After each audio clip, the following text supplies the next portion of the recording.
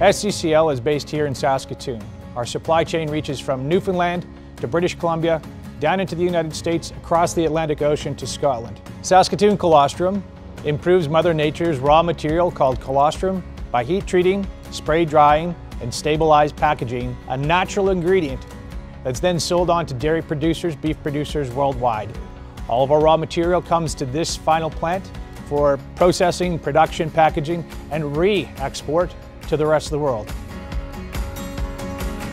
From 2007 till today, we've grown in excess of 250%, and the vast majority of that growth has been driven by export sales. Now, if defined simply as Saskatchewan, we're 99.9% exported out of Saskatchewan. So from an original collection pool of about 100,000 dairy cows, we are now at 650,000 dairy cows.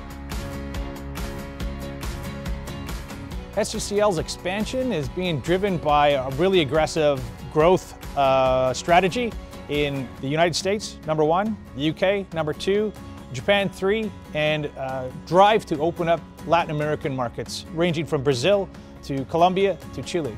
All of these markets are understanding our value proposition and asking for more. So the international trade discussions that we have daily with organizations like STEP are critical, and our pursuit of it will be dependent upon the success of promoting trade. Our whole life is driven by export. When you make only one thing in the world, you have to find those markets. You can't diversify by selling extra trinkets to the local producers that might need something else. So we are driven by global trade, both with the sales of the finished product and increasingly with the supply of our raw materials. The focus that we have on our process and our singular focus on a product has allowed us to become, arguably, I would hope, the best in the world here in Saskatoon.